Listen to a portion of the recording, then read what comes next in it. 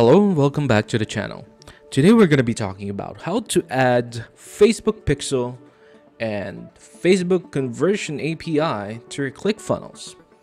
Okay, now to start off, let's go to your business.facebook.com.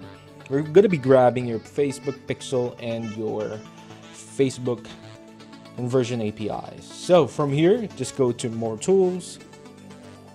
Let's go to Events Manager right here. And let's select which one or which ID we need. Let's just put it in, for example, this blanket right here. Then from the middle of your screen, let's go to Settings. Scroll to the bottom. Look for Conversions API right here. And just click on Generate Access Token. Okay, so that's it. Now, what we're gonna do is we're gonna copy the ID. This is your Pixel ID. Let's go back to your sales funnel. Okay, now from here, we're going to go to Funnels. Since we're going to be using this for ClickFunnels, I have already created the ClickFunnels here. Just make sure that before you do this, you have already linked your ClickFunnels with Funnelish. Okay, so let's go to your funnel with ClickFunnels.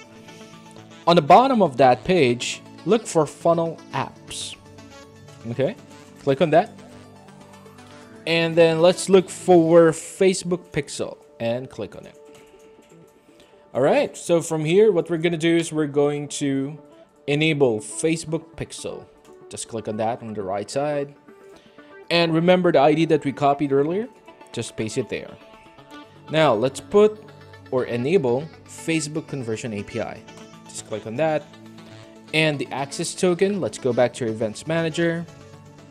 Copy that again. Go back to your funnels and paste it right there. Now, for the events, just enable which one is necessary to your needs, okay? You can just disable that, disable that, disable that, leave that on.